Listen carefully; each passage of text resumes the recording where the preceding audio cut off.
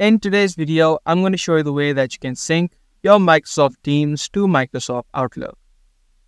Hey guys, welcome back to a new video from Beginner's Guide. If you're trying to connect the calendar from Outlook to your Microsoft Teams, in this video, let me show you how it is done.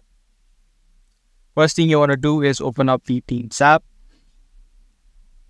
Once you're inside Microsoft Teams, click on the profile icon on the top and then head over to Manage Account.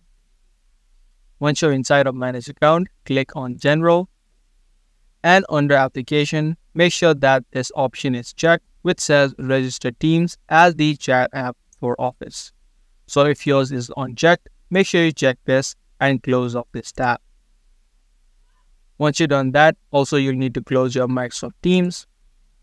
Click on this arrow on the bottom and then also remove it from the background. Once that is done, if you have Outlook opened up, you can do the same as well. Close off your Outlook, and if Outlook is running in the background, right click on it and then click on Cancel. Once you now do that, places where you'll be able to see the option of Teams. If you're on the Mail option, you may also see the option of Teams. If not, you'll need to click on the Calendar option and then click on Meeting.